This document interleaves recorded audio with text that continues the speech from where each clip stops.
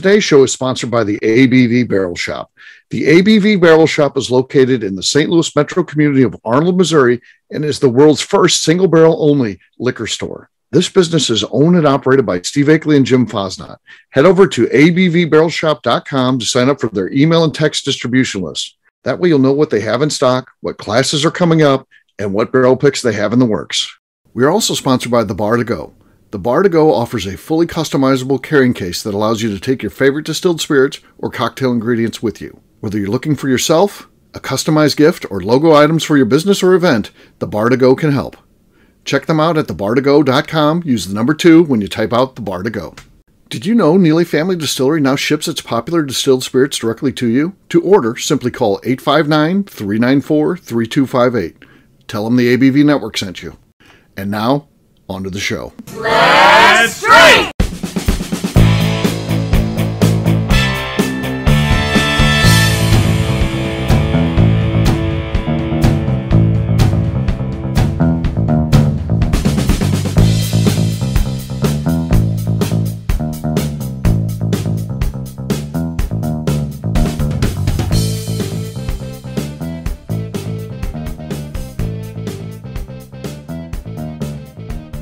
Welcome to the Bourbon Daily, the podcast about everything bourbon delivered to you every day of the week. Today on the show, we try to determine the best whiskey under $50 using the Whiskey Raiders list. My name is McNew. Please join me in welcoming my co-host Steve Akeley, along with our special guests Tim Swyat, Ryan Thompson, and Lenny Eckstein.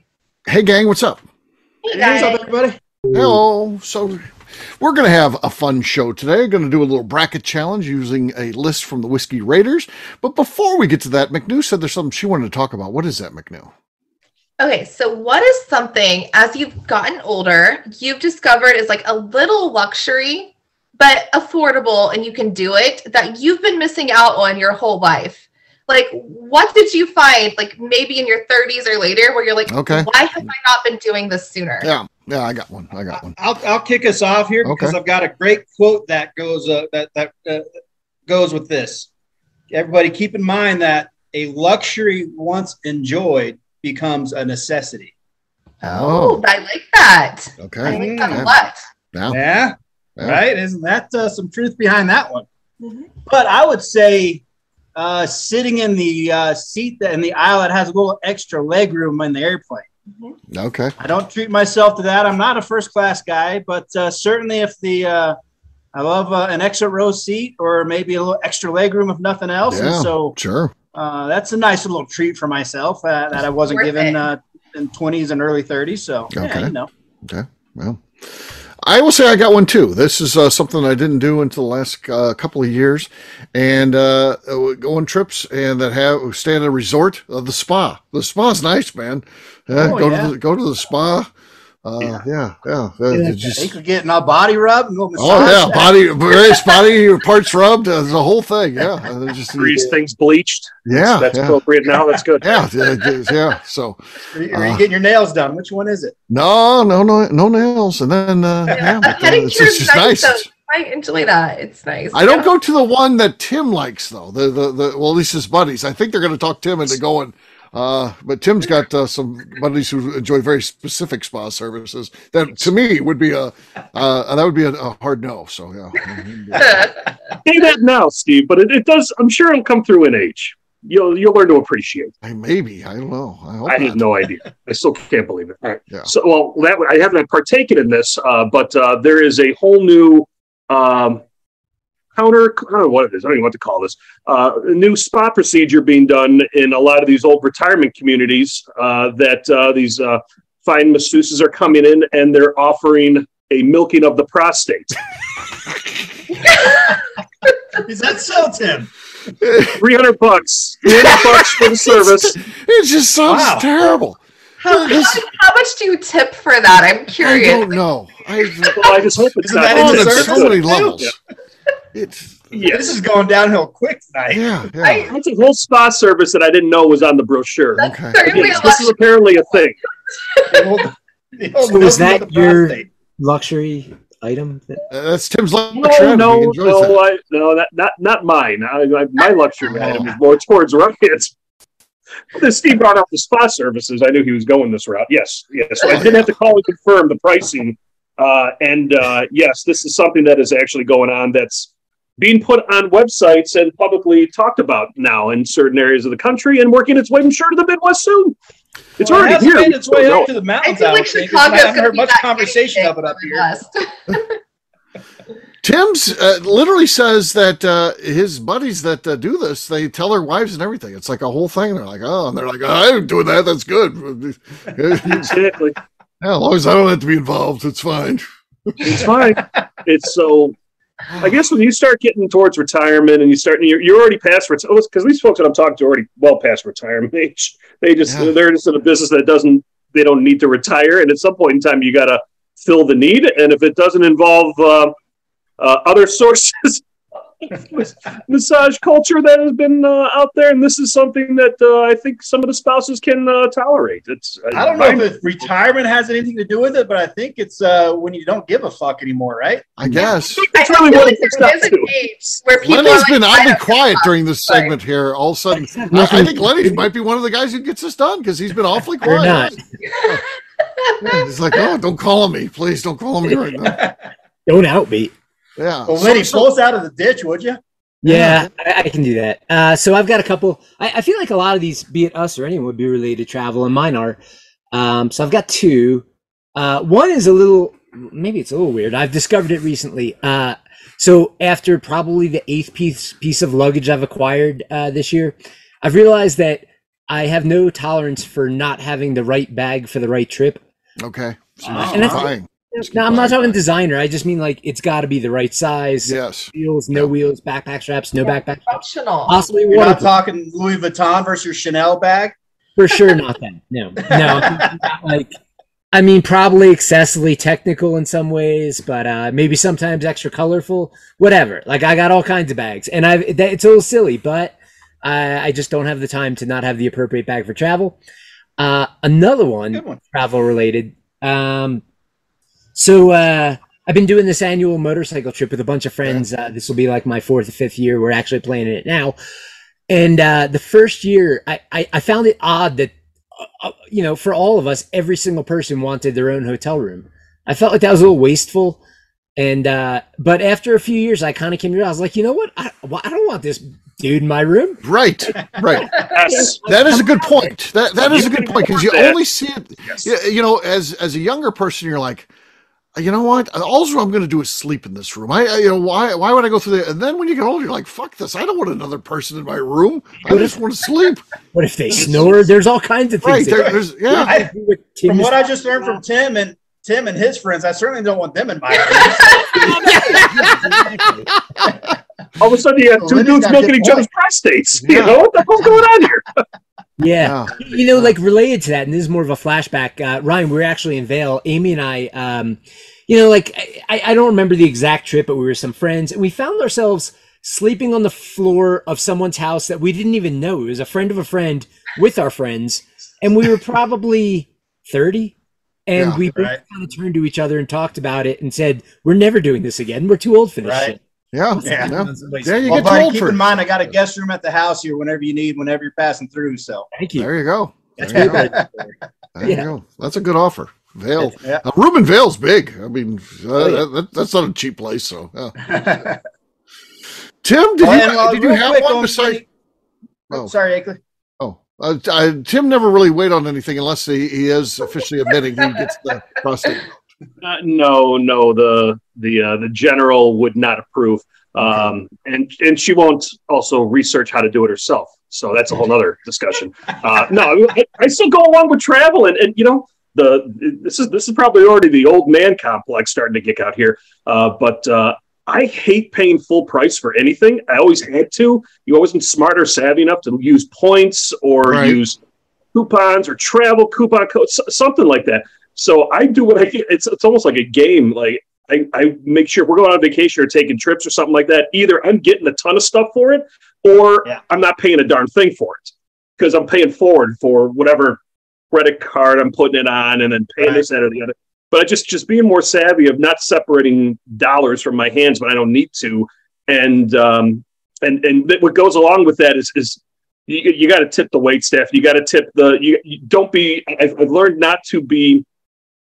20%'s the new 10% of what it was, but you'd be surprised what another 5% are due if you can do that. Or when you're checking in to a hotel, I always tend, depending on I've got a range of what I do. I always tip the front desk person right off the bat from check-in because they never get any love. And you'd be not that I'm looking for something, but I do end up getting upgrades or get better rooms or better parts of the hotel that are more quiet because they know where they're putting the rooms at. And I've learned not to look away from that janitorial staff, the housekeeping staff, or anything like that. And you'd be surprised what better experiences you can find when you're treating people nice like that. Well, drop us a little tip. How much? Say you got a $250 hotel room. How much you tip the front desk staff when you walk in? Ways and means. I'm sorry. Yes. Now that I have some ways and means, those are the things that I'm looking at doing that are I consider. I guess it's a luxury thing that I turn around into. Benefits for myself. He just asked you how much you tip the front desk, though. What's the? Yeah, so the front desk. Sorry about that. So, my internet went unstable. So anywhere, if it's a standard like Hampton Inn or Fairfield Inn or something like that, it'll be $5 to $10. If it's a full service location, I'll put a 20 in there in between the license and the credit card. Whoa! And then. With me, I give the nod too. Is the nod? No, not at all. What I normally get is I'll get the wait. No, what I normally get is, do you need change? I said, no, that's for you because you guys don't get any love across the board, and really? I want to start my trip out nice, and leave it at that. Yeah. Great gesture. I like it. Yeah. And it quickly goes into their pocket. They look around because they don't want to share with anybody, and next thing you know, the fingers start typing. So $10 to $20 can get you a lot then. That's what I'm hearing. Good. Yeah. Now apparently so can 300, McNew. Yeah, 300 apparently. Yeah. All right, McNew, what do you asked the question. What's your luxury? This should be interesting. I discovered this while Christmas shopping because when I buy people gifts, I buy myself gifts. It's just how it works. So I discovered like silk pajamas. And I'm not a pajama girl. Like I've always been like, t-shirt, underwear, fine. Not a pajama girl unless I'm staying at somebody's house.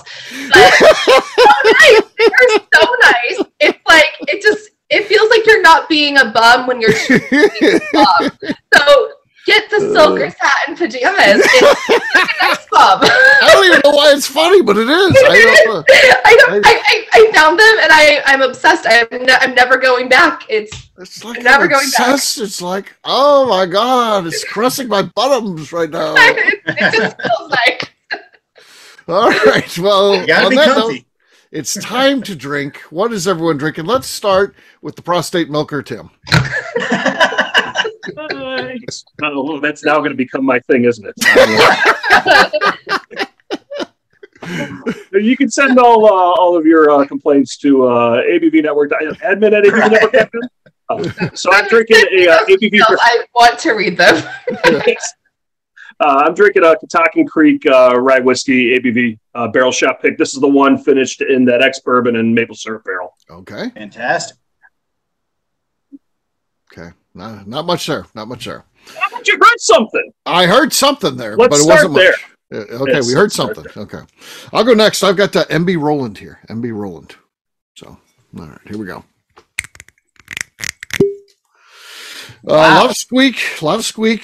Pop was decent. Enough to take the lead, clearly. It had some longevity to it. Yeah, between the squeak and the pop. Yeah. The squeak and the pop, yeah. All right, next up is Ryan. Well, I fold already because I'm kind of excited about this bottle I'm going to present tonight because I went to a Heaven Hill dinner pairing here in our valley about 2 weeks ago, and they brought out some old mellow corn. So nice. I'm going to just go with a little mellow corn, and there's no cork because it's a twist off, and I'm proud of it. Twist top. Okay. Fair enough. All right. McNew. So I have this one that apparently no one else has heard of either. It's a single barrel giant, and Dave Pickerel was the master distiller on this. And I just happened to run across it on the shelf tonight, so saw his name, had to get it. Okay, that's the lead. That was good. Sounded like a champagne cork. That was impressive. All right, Lenny, you're last. What do you got, man? Well, I was weighing out the field, and I was going to... I don't know. I don't feel like I can have anything that'll beat McNew's. I'm going with a well-loved bottle of Wilderness Trail 6-year. Okay. There you go. Okay.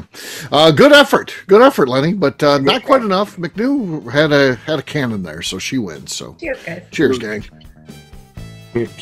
All right.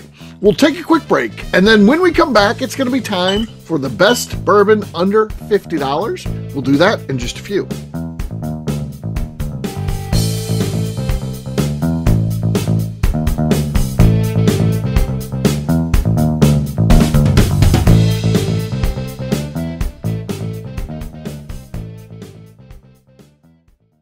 Let's talk about the people who make these shows happen. First up is the ABV Barrel Shop. It is the most unique shopping experience in the world of bourbon, as the ABV Barrel Shop only sells single barrels. Owners Steve Akeley and Jim Fosnot select. With over 100 distilleries on board to sell us barrels, we are home to the most unique and diverse barrel pick selections in the bourbon world. By signing up for our email, you will always know what we have in stock. In addition to the single barrels, we'll have a gift shop featuring ABV Barrel Shop as well as ABV Network merchandise. We are partnering with vendors like Art Eatables and Old Man Bay Signs to bring you unique items you can't find anywhere else. We will also have a 24-seat classroom where we are offering educational and fun classes like Breakfast and Bourbon, a series where we pair donuts and bourbon, customer barrel picks, and opportunities to learn from master distillers and other bourbon dignitaries. Best of all, we feature a tasting bar where you can try before you buy. All of this is located in the St. Louis metro community of Arnold, Missouri. If you are in the St. Louis area, please stop by to say hi. If you're traveling in from outside the area, please take advantage of our hotel rates with the Drury Inn and Pear Tree Inn, less than a mile from our shop. This can be done via the links in our Visit St. Louis section on our website. Head over to abvbarrelshop.com to plan your trip. The ABV Barrel Shop. It's where single barrels live. Hi, this is Steve Akeley, owner of the ABV Network. We're sponsored by the Stave and Thief Society. This is where you, a bourbon enthusiast, can expand your knowledge and emerge a bourbon steward. In 2017, I completed my Executive Bourbon Steward certification. It's the most comprehensive bourbon certification program available and connects you with an expansive network of bourbon enthusiasts and professionals. Check out the full listing of in-person and online certifications and join the society today by enrolling at staveandthief.com. Okay, let's talk about the Neely Family Distillery. In 2018, I met Royce Neely at an industry event. He started appearing on our shows, and we became friends during my frequent trips to Kentucky. Today, he is amongst the leaders of young distillers leaving their mark on the bourbon industry. A visit to Neely Family Distillery yields insight on their unique family history, why their products are special, and gives you the opportunity to taste their whiskey, moonshine, and creams. Check them out at NeelyFamilyDistillery.com or visit them in Sparta, Kentucky.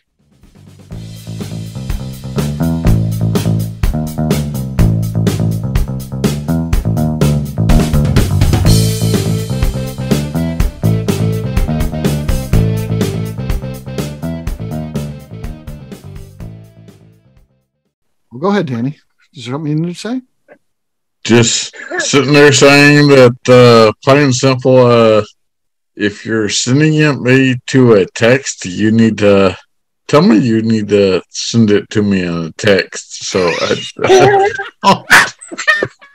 Welcome back to the Bourbon Daily. Today we have a bracket challenge to find the best bourbon under $50. Yes, we do. So, again, this is not our list. We're utilizing a list that has been published by the Whiskey Raiders. It's a website, and they put out their own articles and stuff like that. And it's like many of these lists of bourbons under $50. It includes rye and wheat whiskey. So, but again, we're not creating the rules. We're just doing what they presented to see if we can figure the best. All right, the list that they have is as follows. This is not the order. We'll talk about the order in just a second here. So they got Green River, Maker's Mark 46, Bernheim Wheat Whiskey, Wild Turkey 101 Rye, Four Roses Single Barrel, Evan Williams Bottled and Bond, Rittenhouse Rye, and Knob Creek Small Batch 9-year.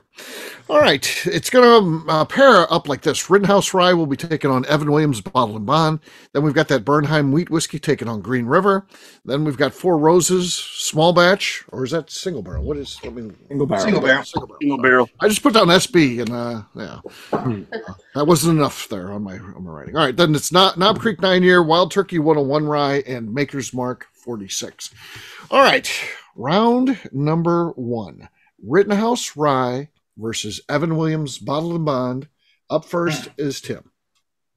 Two Heaven Hill products going after each other. I'm with Evan Williams, Bottled and Bond, hands down. No question. All right, Lenny, you're next. Evan Williams, Bottled and Bond, or Rittenhouse Rye? I don't know. It's to some extent it's a toss up, but I was just at a Christmas party and somebody plopped down a bottle of Rittenhouse Rye, and I like that stuff, so I'm going to go with that for this one. All right, Ryan, you're up next. Rittenhouse Rye or Evan Williams, Bottled and Bond? Tough one out of the gate here, Akeley. I'm a fan of both. Yeah. I guess if I had to choose, if both of them were in front of me, I'd probably reach for the Evan Williams, Bottled and Bond first. All right, that means they are up 2-1. McNew, what do you think? Rittenhouse Rye or Evan Williams, Bottled and Bond? I think that Bottled and Bond is just stellar for its price, and it's just good. It's good bourbon. Like, you can drink it neat. You can throw it in a cocktail. I'm going Evan Williams, Bottled and Bond. All right. Next up is Bernheim Wheat Whiskey taking on Green River Bourbon. Round number 2, Lenny, you're first. I mean, similar answer. I'm a fan of the Bernheim wheat, and I like the, it's got a slightly more unique flavor profile. I don't go to that every day. So if presented with a 2, that's what I'm grabbing. Okay. All right. Ryan, you're next. Bernheim, yeah, interesting pairing. But I do like a Bernheim on occasion, but I got to lean towards a little Green River. Green River has tied it up. McNew, you're next. Green River or Bernheim wheat? This is going to come to a shock to everyone because I'm a big wheat fan, but I did not like Bernheim. I thought it was too sweet, like too icky icky sweet. So I'm going to go Green River. Green River. That means Green River goes up 2-1 over Bernheim wheat. And I'm going to close this thing out. I'm going to do a favor to the Whiskey Raiders and not have Bernheim wheat be in the mix for the best bourbon under $50. So Green River to go there. Moves on. And I do like Green River, by the way. This is a great product and a great price for sure. Bottle's cool too. All right, next up is Four Roses Single Barrel versus Knob Creek 9-year-old. Round number 3. Ryan, you're first. I like to be first on this one because these are two of my favorites. So I'm digging both of them. But that Four Roses Single Barrel, I seem to be buying that one a couple times a year when I see it on the shelf. And so I got to give a nod to the old Four Roses single barrel. Four Roses Single Barrel goes up 1-0. McNew, what do you think? Four Roses Single Barrel or Knob Creek 9-year? That Knob Creek 9-year is going to get my attention every time. Knob Creek 9-year ties it up. This is for just the regular shelfie versions of these two. Again, we're not talking barrel picks or anything. So this is a tough one. I think I bought more Four Roses Single Barrel, so I'll go that. I'll go Four Roses Single Barrel. That's up 2-1. Tim, what do you think? Four Roses Single Barrel or Knob Creek 9? This one's tough. I'm gonna go Knob Creek. I'm gonna keep this thing rolling because I think this is our final. To be honest with you, these two are spectacular. That's a tough matchup for sure. So here's where we're at. Yeah. Here's where we're at, Lenny. It is all tied up. Four Roses Single Barrel or Knob Creek 9-year. You are the deciding vote. So I order and consume a lot of Knob Creek 9-year because I feel like it's on a lot of bars that don't have a better selection otherwise. But presented with the choice, I'm going with that Four Roses Single Barrel pretty much every. Four Roses Single Barrel. I didn't think that's what he was doing. He tricked me. There was a curveball. He tricked me. I started writing down the other one. So, all right. Next up is round number 4, Wild Turkey 101 Rye or Maker's 46. Round number 4, McNew, you're first. I do truly like both of these, but I think Maker's 46 is just like a nicer sipping whiskey. Okay. Wild Turkey 101 Rye is one of my favorite items to order at bars because it's just rare enough. I mean, it's hard to find in St. Louis. 101, regular 101, no problem. It's everywhere. 101 Rye, a little bit tougher. And a lot of times if you find the rye, it'll be in the 81 proof, which I don't like that. I like the 101. That being said, I gotta hold their feet to the fire here and say the best bourbon. I can't give a pass here. I'm despite the fact that I like the Wild Turkey 101 Rye better, it's hard for me to say that is the best bourbon. So with that in mind, I'm going Maker's 46, meaning it is quickly up 2-0. Tim, what do you think? Steve, I'm with you to close this out. Maker's 46, hands down. Makers 46. Okay.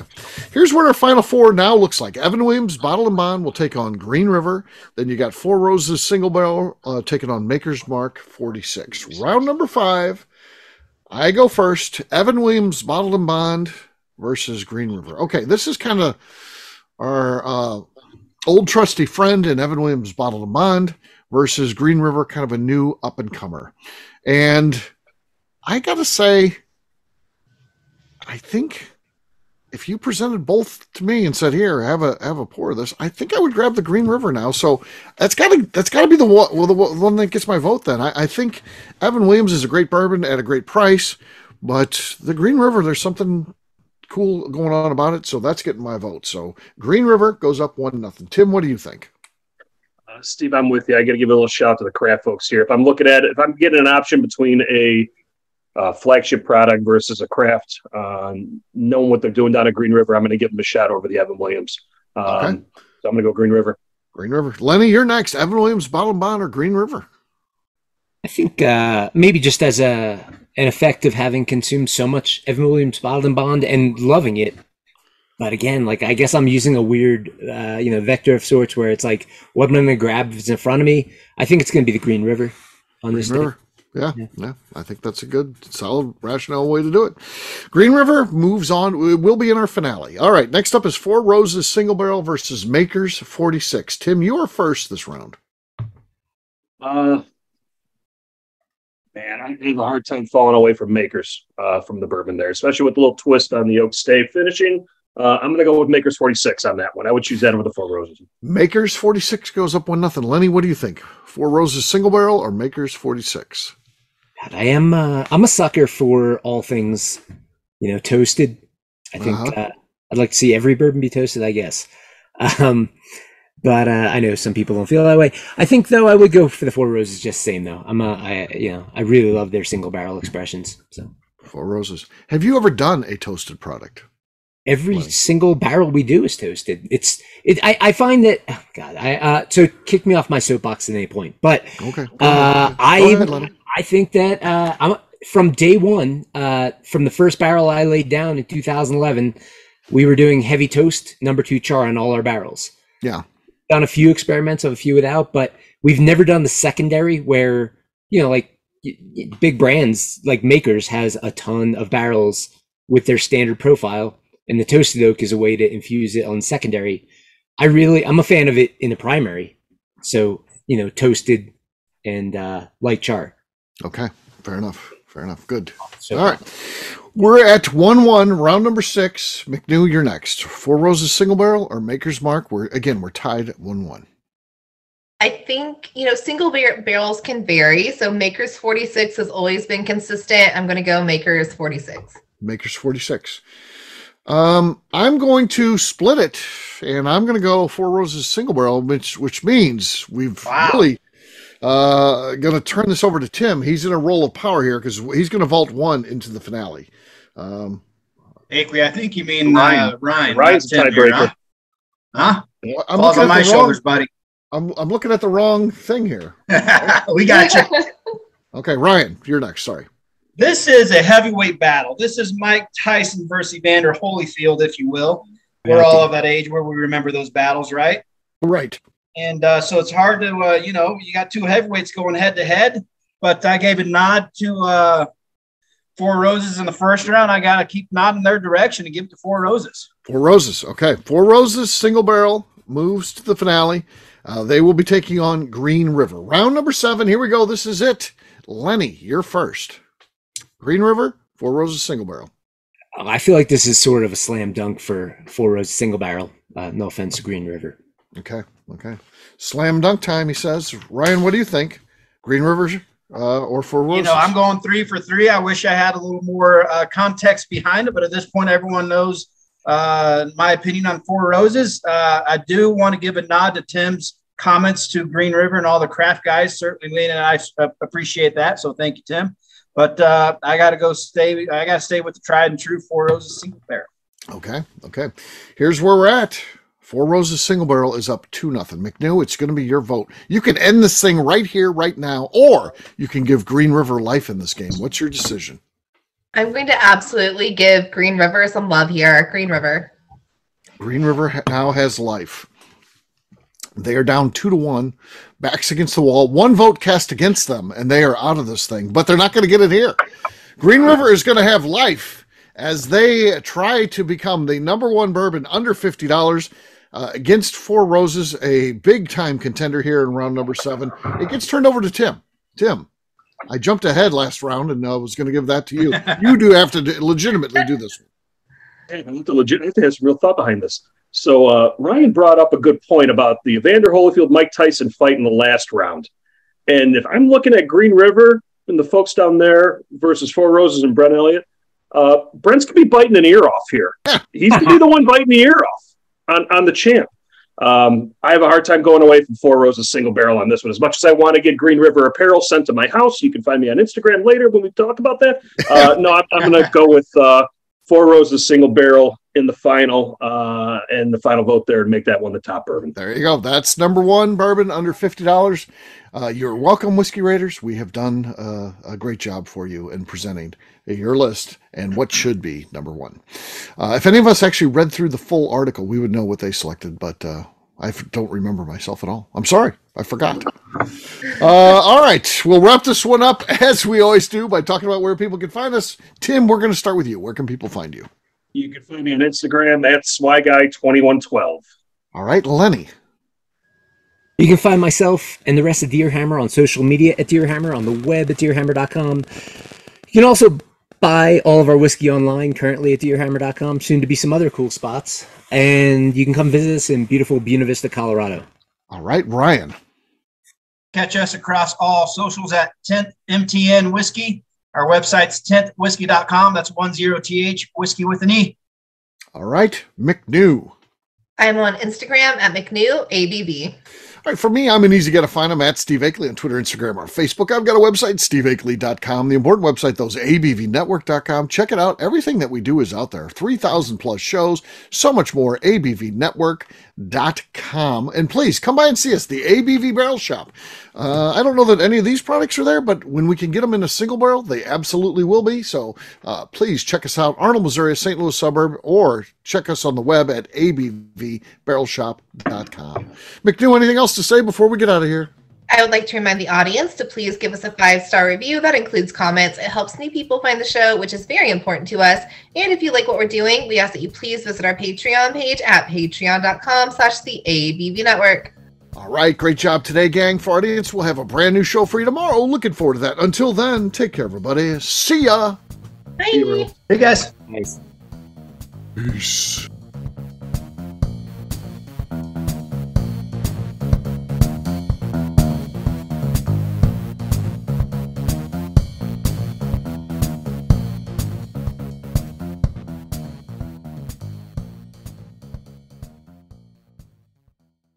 Before we finish the show, let's talk about some great companies that support the ABV network. First up is Moonshine Still Pro. Moonshine Still Pro has a full line of products to help the home distiller. Whether you want to experiment on the stove in your kitchen or you're looking for a bigger setup in your backyard, owner Russell Creed and his team can help. They have multiple still offerings, accessories, and even grain from their partners at Goldstone Mill to assist you in making whiskey on par with your favorite distillery. They can also help you with some fabricated parts you probably can't make yourself if you are attempting a DIY still project. Learn more or order your still or parts at moonshinestillpro.com. Another friend of ours is the Goldstein family at Goldstone Mill. The Goldsteins offer a variety of heritage and heirloom grains to make the finest whiskeys in the world. Plus, they are more than just a grain company. They are truly consultants to make sure the grains they are providing to you or your business meet your highest expectations. Additionally, they work with mills around the country, ensuring shipping is as low as possible for their customers. If you're a distillery, brewery, or even doing this at home, Goldstone can assist you. Check them out at goldstonemill.com, call them at 217-254-6613, or check in via email at hello@goldstonemill.com. Last but not least is the ABV Barrel Shop. While we don't get to play in the allocated bourbon game because we aren't selling the other products you have to do to get those, we do have access via our friendships in the bourbon industry to some really cool stuff. Have you ever seen your favorite craft distiller selling some really cool limited offerings only in their gift shop? I'm talking things like the hazmat offering Distillery 291 did for their 10th anniversary, Or Neely Family Distillery's Papaw's Birthday Barrel. They don't have enough of it to send it out to distributors, so they only sell it via their gift shop. Well, companies like Distillery 291 and Neely Family Distillery have agreed to sell us 2 or 3 cases of these offerings moving forward, meaning our store will have the access to some of the rarest whiskeys in the world. Way more difficult to come by than the allocated bourbon offerings with the national release. Yes, they will be extremely tough to come by, but if you're a customer of our store, you'll have a chance to get them. Get signed up for our email or text list over at abvbarrelshop.com so you don't miss out.